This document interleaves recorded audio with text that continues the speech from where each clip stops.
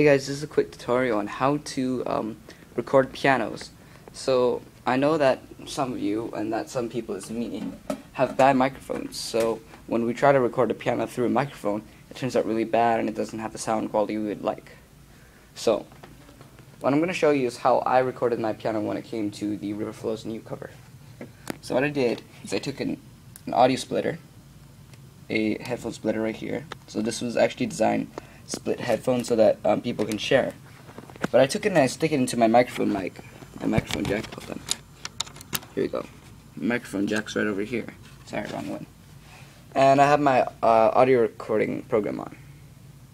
So basically what happens is I plugged it into my piano over here, which is an audio cable.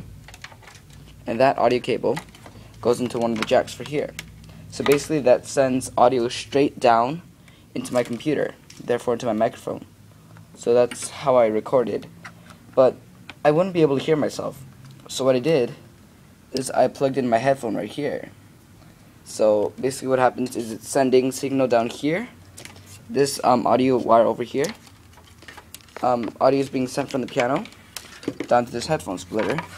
And this headphone splitter is also sending out things through my, sending it back through my headphones.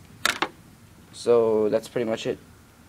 Thanks so much for watching. If you have any questions, comment down below. I'll see you guys later. If you enjoyed the video, subscribe. Bye.